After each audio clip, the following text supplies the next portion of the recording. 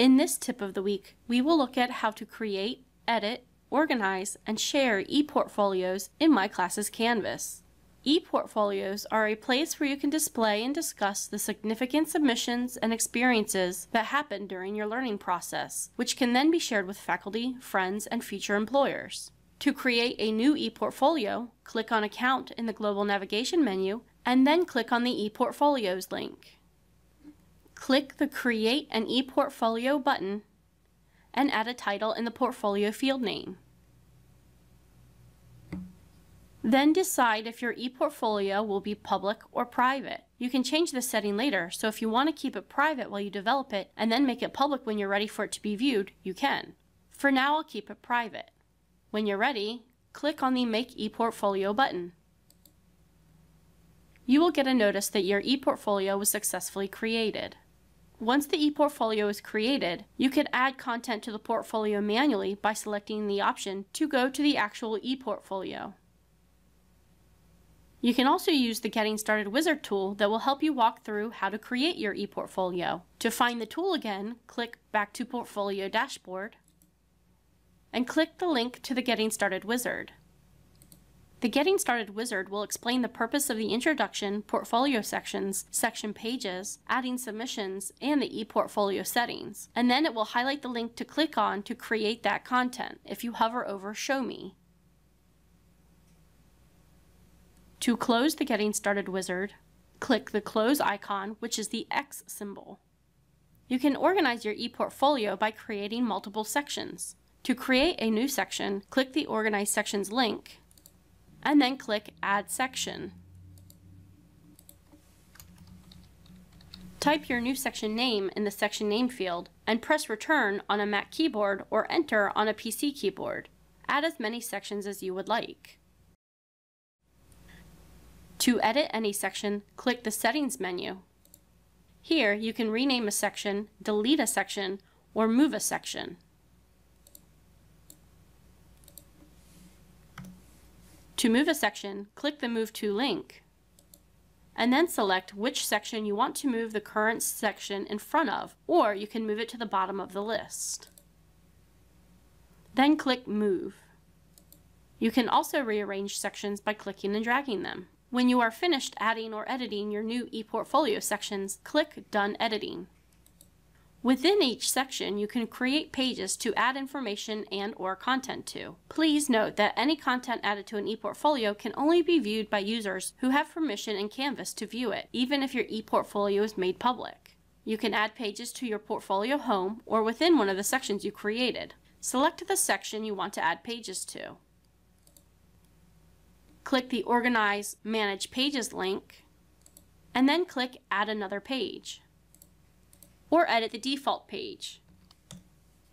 You can click the settings icon to delete, rename, or reorder your pages, the same as you can with sections. When you have finished adding all of your pages, click Done Editing. To add content to your page, click the name of the page, then click the Edit This Page button. You can add content to your ePortfolio in several different ways. You can add rich text content, HTML or embedded content, course submissions, or image or file uploads. Click on the rich text content. Here you can add content using editor menu options such as text formatting, image embedding, and URL linking.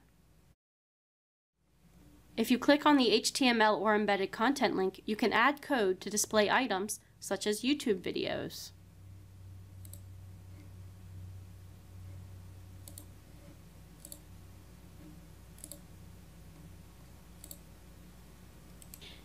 If you click the course submission link, you can highlight and select to attach a MyClasses assignment submission to the page for review.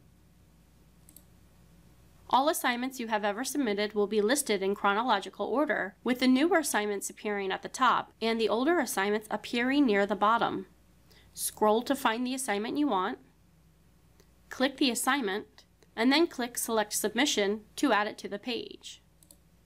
You can only select one assignment at a time, but you can choose to add more than one submission to the page. Users without access to a concluded course may not be able to access assignments in your ePortfolio from that course. Links to deleted courses will not remain active. If you click on Image or File Upload, you will be able to add images as elements outside of the rich text editor. Or you could upload files that were not submitted to MyClasses, such as a paper submitted in class instead of online. Click Image File Upload, and you may need to scroll down to find the Choose File option. Then click Select Upload File. You can add as many of these elements as you like to each page, and then you can click and drag to reorder them if needed. You can also choose to allow comments on your pages by checking the Allow Comments on this page box. And then you can choose whether or not you allow those comments to be public. Users must be logged into Canvas in order to make comments regardless of your ePortfolio visibility setting. You can preview the page while you work on it,